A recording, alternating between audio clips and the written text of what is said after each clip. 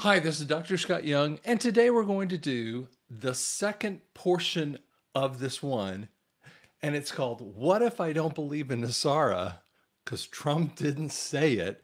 This part, we're going to talk about the IRS and the Fed and a gold backed currency.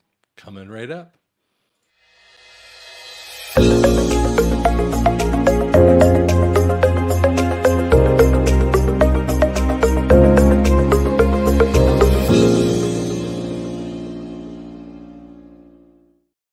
Okay, so as we bring it up here, it's pretty funny. Today, I was dealing with my payroll company that decided to put a signature or two statement vector on the account access point, and it wouldn't go through. It took me an hour and a half to deal with this. And I find out that they had actually updated their software in there. And I was thinking in the background of all this stuff because IRS stuff deals with the payroll companies. And I'm going, wait, my payroll company changed everything, which messed up all of my access at points today, the 24th of June. Are we that close?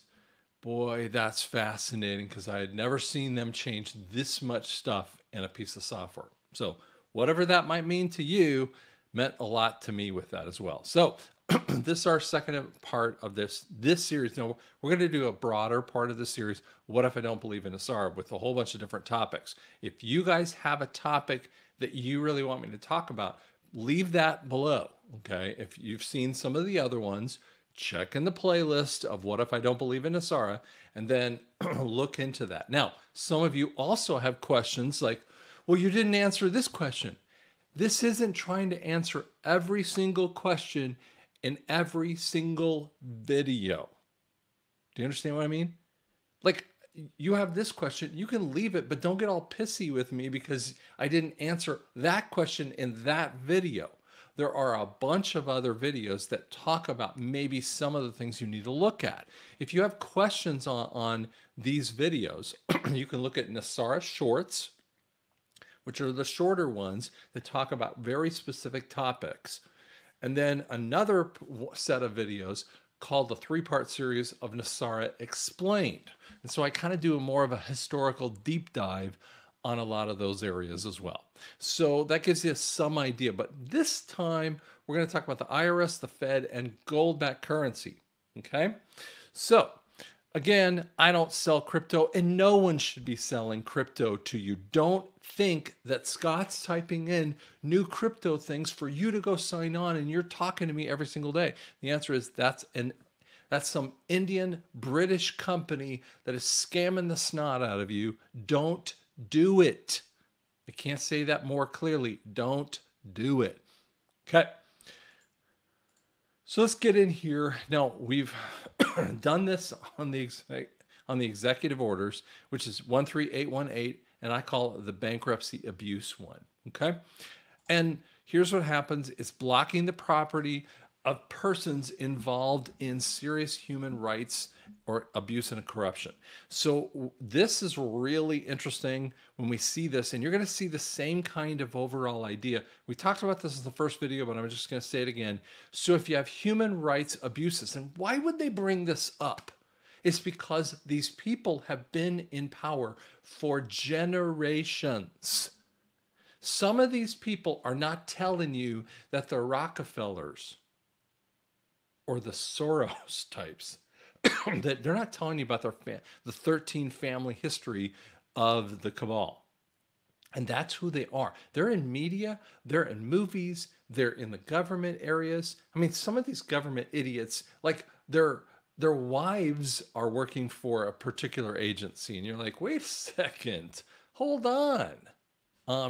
And it's because they're all over. And that's why it's so difficult to deal with this, because it talks about securing stable and functioning societies, and fixing those things, devastating impact on individuals, obviously, the rape and pillage of kids, weakening of democratic institutions. Now, don't get too sideways because we know we're a constitutional republic, but if you take away that election part, that's what it's dealing with there. Degrading the rule of law. Oh, that's the court systems. Perpetuating violent conflicts. Think about the summer of love in 2020 where they burned cities up one side down the other. So it's all of these areas. So they're giving a very big and broad stroke. And this is a financial thing. And so what happens is we're blocking your property. Um, and they're not even allowing anyone to transfer this. See, this is generational wealth. So like the dude is in charge of it and he thinks he can give it to his kids or his wife. And so some of these people have been getting divorces ever since 2018. Now, think about that for a second. Go and look it up, and I'm sure someone could do a deep dive on all the different people who've gone through divorce. I can think of Gates, and I can think of several other of these idiots, and more of them are the big corporations. Now, one of the things that's fascinating is there are people who put together a website just of all the CEO and heads of corporations and heads of government who resigned over the past 4 or 5 years. I mean, that's even a scarier amount of stuff. This never happened in that kind of level. We're talking about so many resignations, it's off the chart, and it's all related to this. Now, the secondary one that comes out here is 13849. I've never really talked about, I talked about obviously in the last video, but I've never really talked about it this one. This one is about the same kind of thing, but it's talking countering America's adversaries. So basically, who are against us? And so it talks about prohibits financial institution from making loans to these basically outside organizations or outside of the country. Think of when Biden was doing stuff with his son in Ukraine.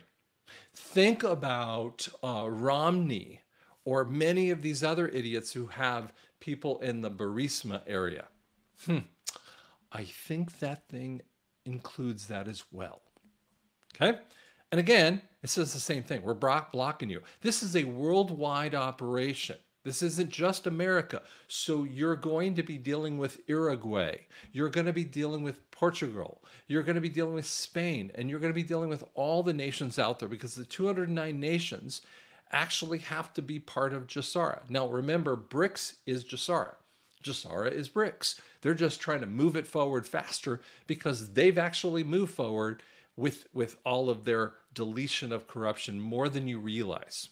Specifically, the BRICS countries, the ones that have their title first, right? It's Brazil and Russia and China and India and South Africa. Those countries actually did it first. And those are the countries that you don't actually hear anything from. Have you thought about that one for a second? You don't know anything that's really happening inside of specifically Russia. Interesting. Now, how do they do this? How have they been doing this and taking away their money? You see these tan lines versus the dark blue lines. The tan lines are basically, I want to say, available for sale securities. So they go off and buy a huge amount of a security, right? Which a security could be like a stock, okay? But it's more specific to a company. It's not like you go out and buy stocks and they're varied out, or they're mutual funds and they're varied out with about 18,000 different companies, right?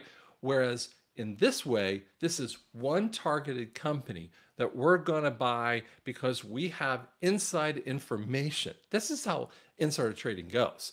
Available for sale securities. They know something's going to happen. And if they don't know what's going to happen, they're going to short it and make it happen. It's the sickest system that you have out there. Now, through time frames, even through the worst of time frames of 2008 and 2009, when banking was getting spanked, they weren't anywhere near as much as they are today. From 2022, 23, and 24, they are in historic levels that's never occurred in the history of the world. You need an evidence point that NESARA is real. Right there, I'm giving it to you. Right here on the screen is the evidence. They are getting manipulated down to the smallest amounts. Then Trump says a couple other things, interesting parts. He promises never to allow CBDCs in the US. He's going to protect Americans from the government tyranny. And so in here, without me reading through it, basically it says, tonight I'm also making another promise to protect Americans from the government tyranny.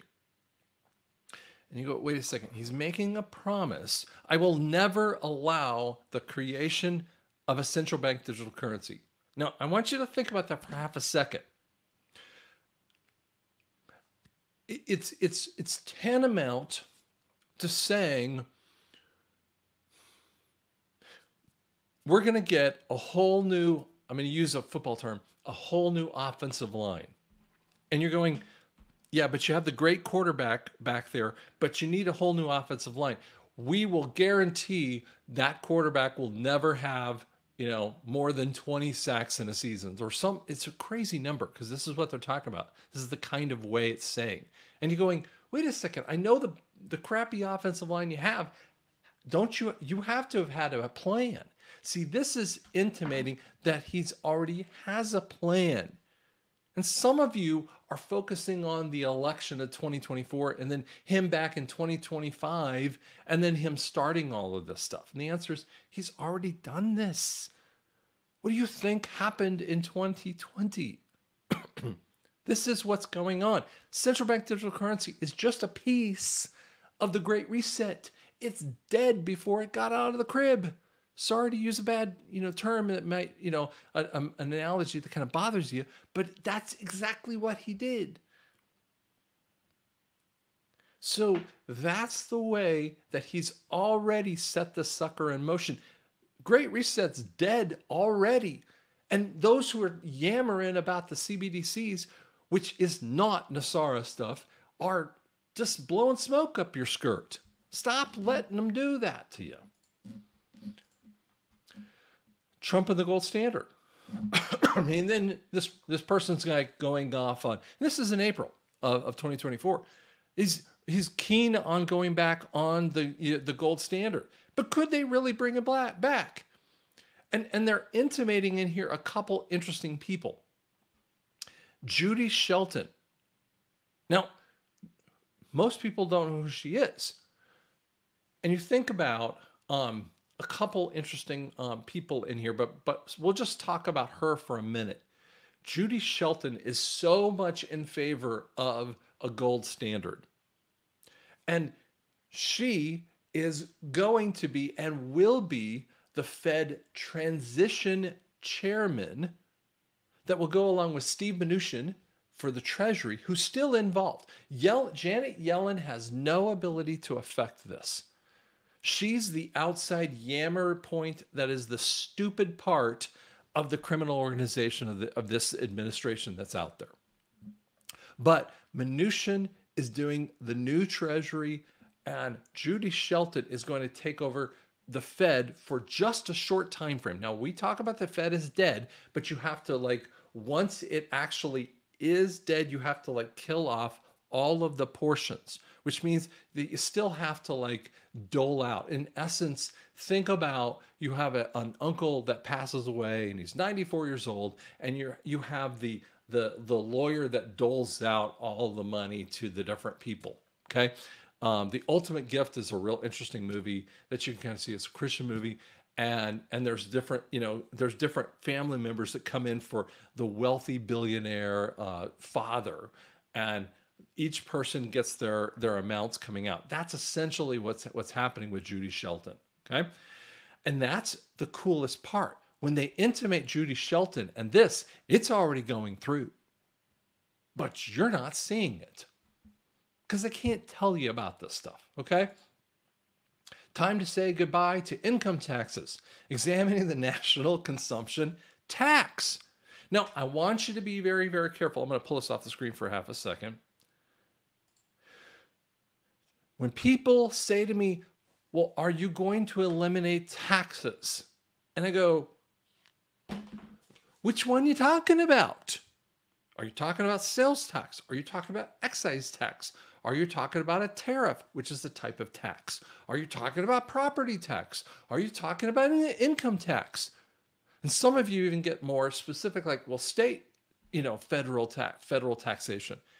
I'm like, there's no state federal taxation. There's state or federal, but that is an income tax.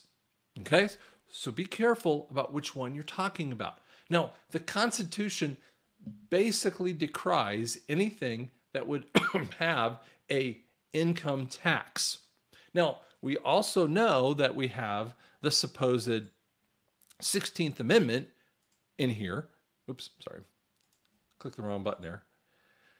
And this woman Jessica talks about this, and this is a year ago, by the way.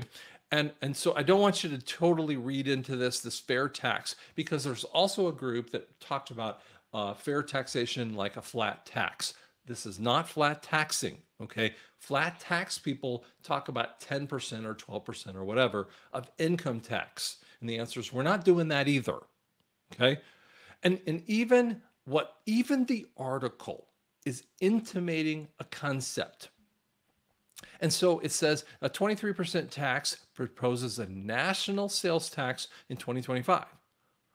And then they'll exclude things like the purpose of businesses, investments, exports, state government functions. Interesting. Rate of tax 2025, the rate of tax will be combined with federal generated revenue of 14% for hospital rates. So we're talking about a Medicare tax replacement for old age. So we're basically pulling away the adjustment for that, family consumption allowances for poverty lines, monthly tax reports, dissolution of the IRS. Now forget about this whole thing. So I don't want you to freak out about this. This is what they proposed.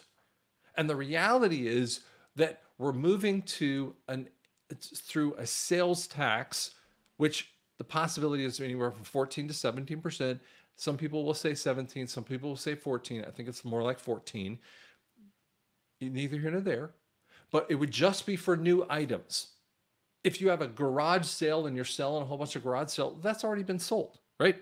If I take this iPhone, that's an iPhone 12, obviously when I bought it new, I paid sales tax on it.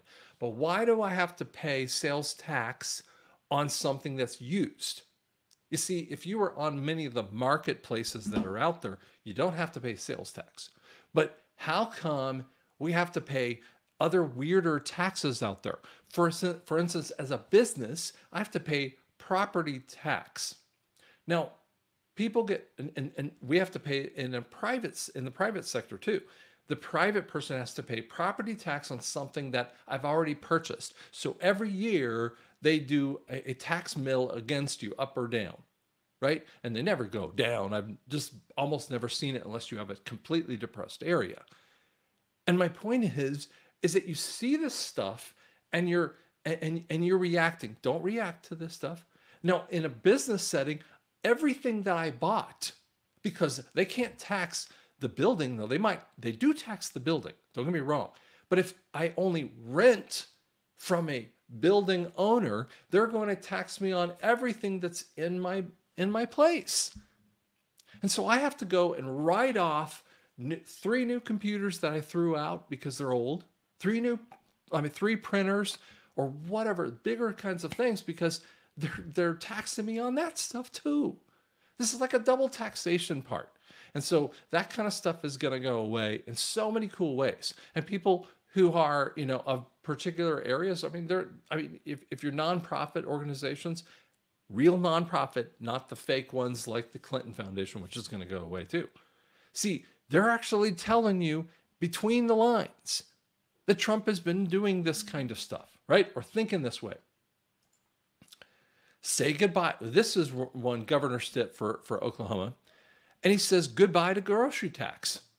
And they're talking about deleting grocery tax. Now, in Oklahoma, we have taxes on food. Some states don't. And it actually intimates that same kind of thing. The problem is we're one of 13 states that have a sales tax on groceries. Now, when you say you're going to kill off the grocery tax, first off, those main items. See, we're not going to have sales tax on those basic items, and I don't think we're going to have it on a state or a federal level. So people who get all complainy with me, and that's the end of that one. So hold on one second.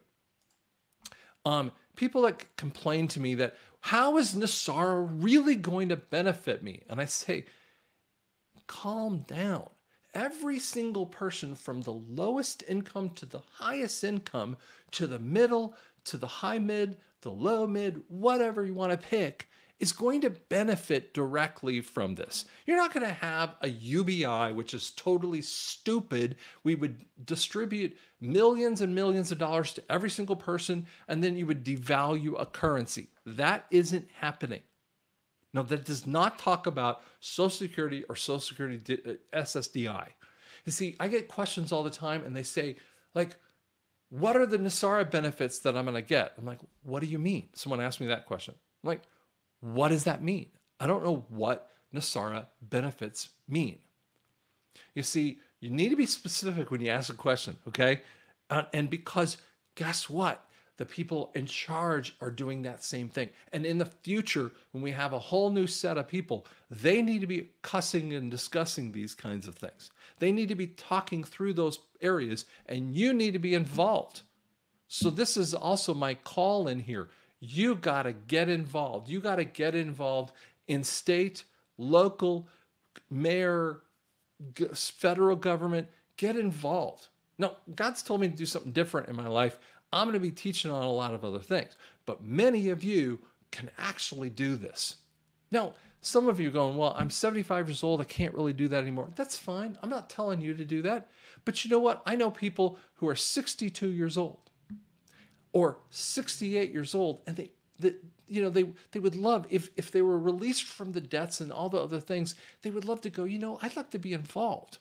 You could be involved in a city council that doesn't take more than maybe 5 or 10 hours a week. I'm making up numbers. I don't know what the exact number is. Or being on a school board, or being on an XYZ, whatever that might be. Ask the Lord what he's supposed to tell you to do, because we need you. The whole world needs you to be involved, because that's what a constitutional republic is going to be. Trump has actually told you all of this stuff. He hasn't missed anything out there. He's told you about it, but you haven't been listening with that next level ears. Some people want to call them 5D, and no. Next level or non-matrix kind of thinking. Hope that helped you out. Remember, if you want to know some more key pieces of information, or you have a global thing, like, could you talk about, like, my friend says this about NESARA, and I don't know how to answer them on that, or specific areas that you want to get into. Hey, I'm looking for that kind of stuff too. So I want you to be involved with me, and we can talk about those. And if you get a real big, good, broad topic, like I said, IRS, okay, then let's get into that more. Happy to do it. Hope that helps you guys. Thanks so much.